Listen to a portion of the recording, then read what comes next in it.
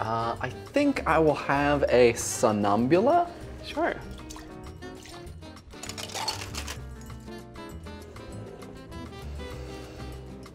Do you have anything less pink?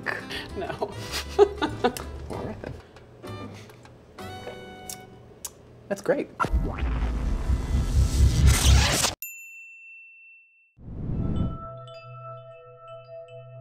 This episode of Idea Channel is brought to you by Squarespace. So for this episode of Idea Channel, we're doing something a little bit different. We're at Leyenda, which is a bar in Carroll Gardens, Brooklyn, that is co-owned and operated by my longtime friend, Ivy Mix. Thank you so much for having us. Thank you for being here. The thing that I'm super curious about is what containers we put cocktails in, right, and why we choose those containers for certain drinks. But before we get started, would you mind telling us a little bit about yourself and the bar? I started bartending like 11 years ago during Bennington, where we both went to school. We have a spring term and a fall term, but at Bennington we also had a winter term where we did work in our field. And you went to Guatemala? Guatemala. Yeah. Yeah, so I went there because I wanted to get out of the country, I wanted to learn a foreign language, I wanted to save the children, all the things that people want to do in Latin America, and instead I walked into a bar and really liked it. Then I racked up a bill there so large over the subsequent 2 months that I had to start bartending to pay it off. So speaking of getting things together in a glass, okay, I'm sure that there is a practical function for every different kind of glass, and that there's also this sort of like artistic meaning that's behind them, what they communicate. But I kind of want to start with what is maybe a dumb question, and that is, why isn't every cocktail just served in the same glass? You know, I think that frequently that would be best. Because, really? Yeah, because half the times, I would say more than half, I would say 95% of the times that people are choosing the glass for their cocktail is just that one, you know? Okay. Sometimes the choice of glassware can be a little daunting. Is it utilitarian? Is it practical? People who make cocktails really should, but frequently don't. Yeah. Think about how your glassware is going to affect your cocktail. So that is something that I would love to talk with you at length about. Let's do it. But before we do it, how would you feel about making us some cocktails in some glasses? Let's do it. Yes. Let's do it. I'm gonna start off by making a Sazerac for Okay. you. Most people now have heard of a Sazerac, a la Mad Men, a la everything else. The Sazerac traditionally is made in kind of a glass like this, right? Stackable, double rocks glass, kind of all utilitarian And it's purpose. like you know, like a quarter of an inch of liquid. It's yeah. like this high up. So this cocktail, in my opinion, has always been made in not the right glass. Why are you using a rocks glass? Sazerac you never have with ice. You never have ever have with ice, right? This is just a more appropriate glass because it funnels your smell right to your nose, right? So if you go like this, it's going to be, and as you're smelling and sniffing, it's going to all go right here. Just literally, you can see it. It's like, I'm going this way. As opposed to this one, which It's just like, dissipates I'm going out. that way. Yeah, and this one makes it much more appropriate for a cocktail that's all about what you're smelling and not necessarily what you're tasting. Because all of that absinthe, all those lemon oils, aren't really in the drink, it's just what you're smelling. But when you smell something and eat something, it affects the way you taste it. Yeah. I'm gonna make a drink now, which is probably the most iconic drink, the martini.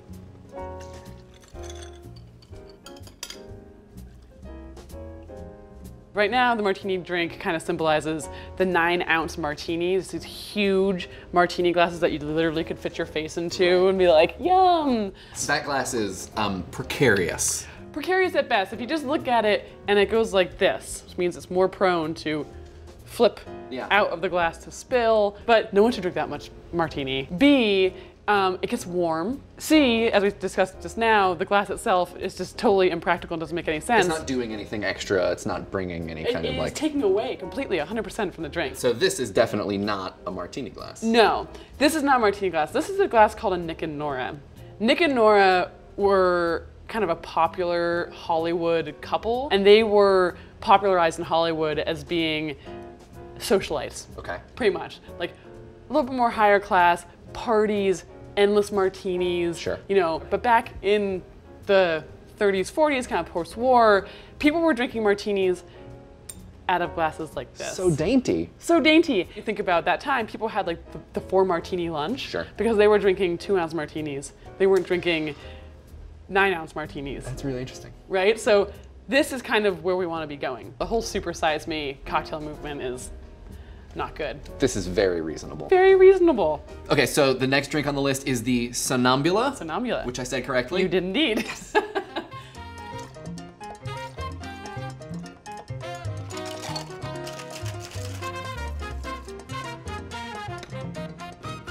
For better or for worse, people have conversations about everything being masculine and feminine. Even the coupe, which this glass goes in, was theoretically modeled after Marie Antoinette's breast. Really? Really. All right. People order a drink and they're like, oh my God. It's like they don't know when it's coming in and then it arrives. And they're like, oh, it's a pink drink and a, I can't touch it. And I'm like, I think your masculinity can handle it.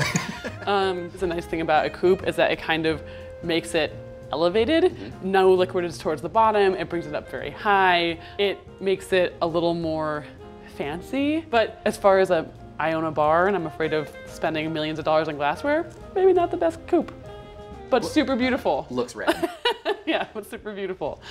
This drink I'm gonna make is the Boulevardier. Very simple, traditionally made with equal parts, although I'm a drinker, so I put more bourbon in my Boulevardier than I do the other side.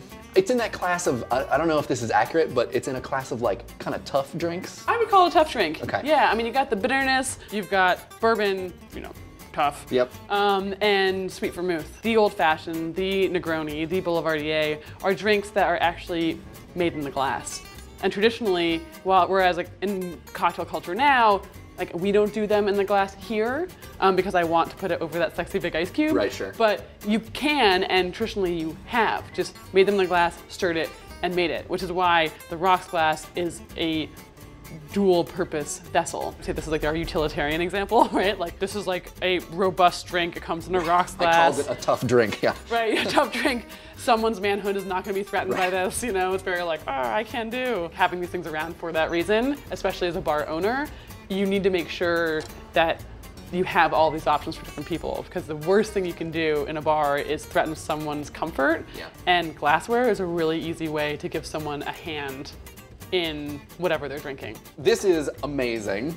So thank you so much for making all of these cocktails. I would love to talk more generally about some of the stuff that we covered, like people's associations with cocktails and how they develop those associations. The cerebral stuff. You have been standing behind the bar for no shortage of time, and I think, does your shift start in a couple hours? A little bit, yeah. So we'll give you a chance to sit down. Maybe we'll take a seat at a table. All right, let's do it. All right. Well, so first things first. Cheers. Salud. Cheers. Salud. It really is great.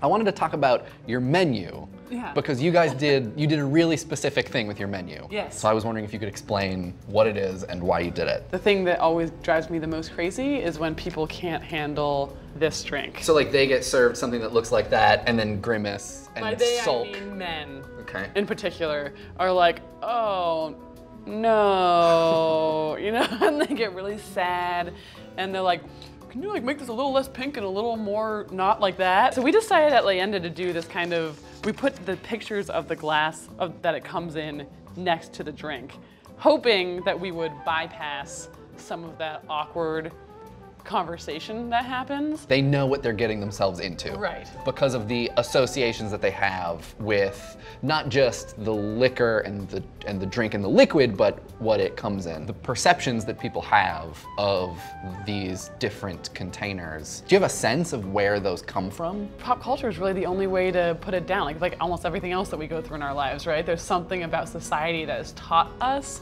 that this is the way these things are used and by whom.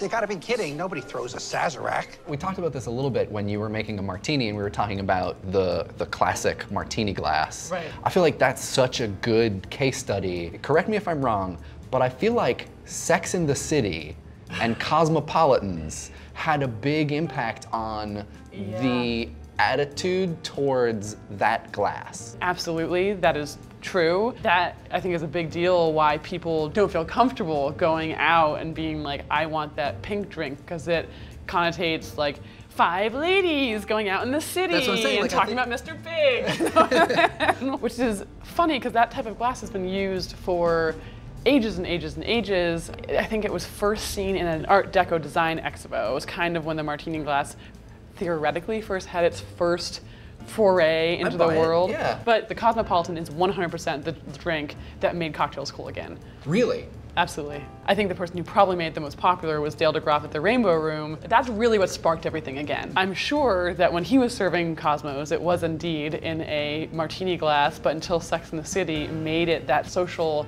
icon, no one had an issue with it until that show. Excuse me? Class, I think, is another aspect of this. Oh, yeah. And I think the martini glass is great at communicating that, but then so is your favorite, the champagne flute. I don't like champagne flutes. I think they're kind of ridiculous. Yeah. Think about where in media you see the champagne flute being used, and it's almost always to indicate that someone is fancy or is having there's a fancy occasion of some kind. It's celebratory. Yeah, it's celebratory. My sense is that there's a class of people or a type of person who has become either so wealthy or important they can afford to drink their champagne out of a silly glass. So I think this maybe gets to the sort of central question that we're trying to, talk about, which is, does a drink taste better in the right glass, whatever that means? In order to ever have this conversation now is you'll have to make a cocktail with a glass in mind. I don't think that people have been doing that, but I think it absolutely can be said that there are glasses that make cocktails better. Way back, the most skilled and thus highest paid glass blowers were the ones who could blow things the thinnest and the most delicately, and they could break just like that. That was considered to be the best. That's a sign of wealth. It's a sign of all these things, which It's disposable. If it breaks, it's like, oh, it doesn't, yeah. But everyone's like, oh my God, don't break the thing, And if you get something in that glass, it's like, Right. yay! So I mean, to a certain degree, it's like the drink does taste better, but weirdly, it has nothing to do with taste. It has to do with you feeling, like I am gonna have a great time because I feel fancy holding onto this. Their perceptions are already going into that thing, and that's what glassware does that nothing else can do. Utilitarian, you can make it so it's better for your nose or whatever, but just aesthetically, what are people seeing? And what are they bringing to whatever their perception is bringing to the table, which is why I put this right here. It's great to think about this not as a warning to patrons, but as empowering them with information. In the end of the day, this is the hospitality industry, and you will never succeed if you don't make your clientele feel somewhat safe and okay. Right. If a guy feels uncomfortable with that pink drink, if it's gonna ruin his time here, I'm certainly not gonna make him drink that pink drink in an up cup. I'll be like, don't worry, man, I'll get you a bourbon on the rocks. I got you. If I can get them the right drink in the right glass in the right scenario with the right smile or attitude, then that is the overall picture that's going to make that drink better than just, some booze in the glass. It's so great. Ivy, thank you so much for having us and for talking to me about this. Yeah. I have learned a bunch. Awesome. And now I'm excited to drink some cocktails. Me too. So if you guys want to follow Ivy on Instagram or Twitter, you can find her at IvyMix. And if you want to follow Leyenda, we'll put links to their social media in the description. All right, well, thank you so much, Ivy. Thank you. All right, high five. Let us know what you think about cocktails, the vessels they are served in, and their relationship to popular culture in the comments, and I will respond to some of them in next week's comment response video. In this week's comment response video, we talk about your thoughts regarding Jar Jar Binks being a Sith Master. If you want to watch that one, you can click right here or find a link in the doobly-doo. A small bit of news, I'm going to be at South by Southwest this weekend in Austin, so if you are there, I will also be there. Say hey if you see me, I guess. I have a panel on Monday morning about the intersection of marketing and fandoms, and then we're doing a PBS Digital Studios host meetup from 2 to 3. So all of those things are in the South by schedule, and we'll also put links in the description for those as well. We have a Facebook and IRC and a subreddit, links in the place where the links go, and the tweet of the week comes from 3 o'clock T, who points us towards an article about the naming controversies related to George Lucas's involvement in various Star Wars properties. So we knew about Darth Icky. We knew that that was a joke that we were making, but I did not realize the scope of the problem.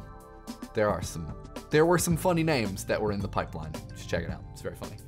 And hey, in case you were wondering, this episode of Idea Channel is supported by Squarespace. If you have a passion that you obsess over, if it keeps you up at night, if you live for it, you should show it off. With tools and templates, Squarespace helps you showcase every detail of what drives you. They also offer domains, hosting, and customer support, because if it's worth the effort, it's worth showing to the world. Start your trial today. Visit squarespace.com/idea channel. And last but certainly not least, this week's episode would not have been possible or good without the hard work of these 1920s New York socialites.